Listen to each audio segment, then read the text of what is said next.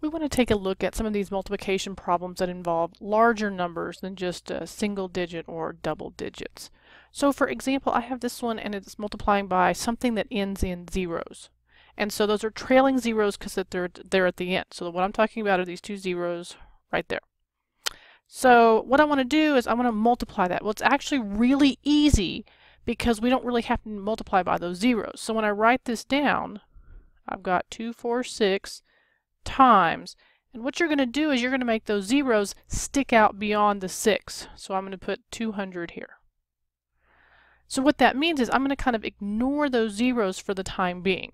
So you can kind of think about it as like there's an imaginary line right here, and we're not going to look at anything that has to do with those zeros. So 6 times 2 is 12, carry your 1, 4 times 2 is 8, plus 1 is 9, 2 times 2 is 4. Now, what I need to do is I need to bring those zeros down on the right. So the actual answer is going to be 49,200.